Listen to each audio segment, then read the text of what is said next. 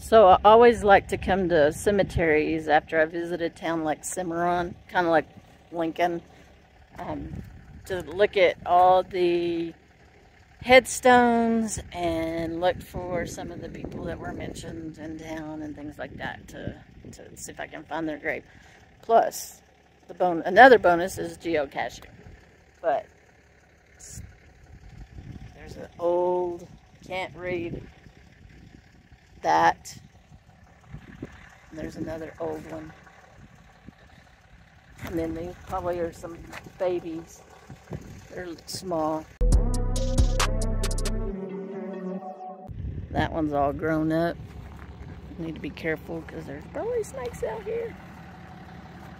Yeah, see. A rock.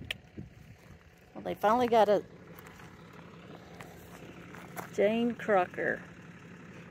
1839 to 1897. There's another Crocker. That one's a baby, 7 months old. No. 36 years, 7 months, and 29 hours. 1878. Stubblefield. Reverend Toby. Wonder if that's why the campground's named Toby Campground. He was assassinated in 1875.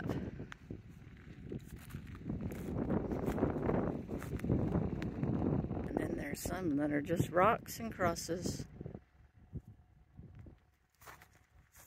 No named.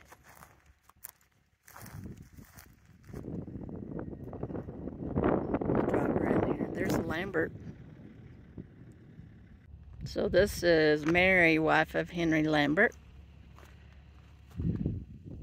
1881, 35 years old. Okay, I think I spy. It said 13 feet, and I see some rocks. That's one of your first clues.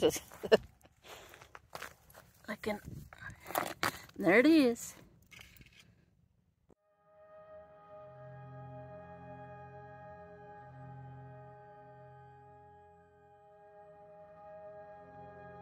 Now we're gonna go look at the old jail.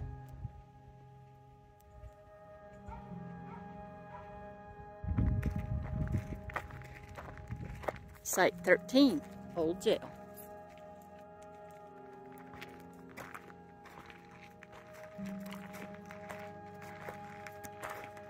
So they have a walking tour in Cimarron, and this is site number 13.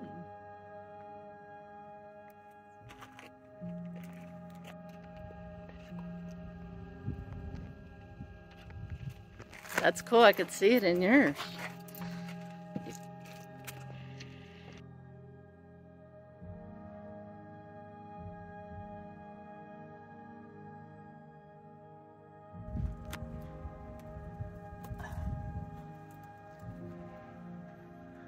Wow.